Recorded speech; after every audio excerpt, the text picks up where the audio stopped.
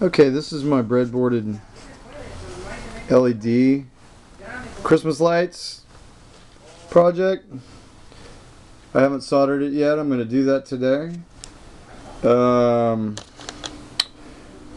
of the mistakes I made earlier was I was getting this light to flash.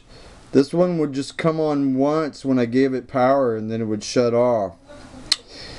In debugging it and troubleshooting it, I discovered that I had the leg of this resistor to the wrong wiper.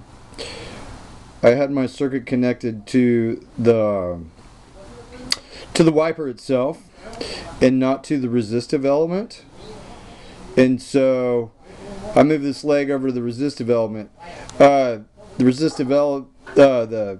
The wiper is connected to the hot trace over here, and I had this resistor connected to that. So once I fixed that, both of my lights work.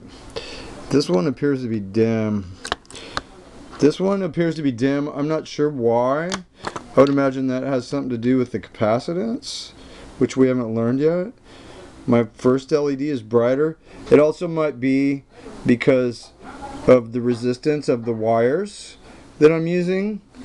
I know in a lab I have experienced that, but anyway, this is my working breadboarded circuit. It's awesome. I love it. I have so much fun with this. Thank you.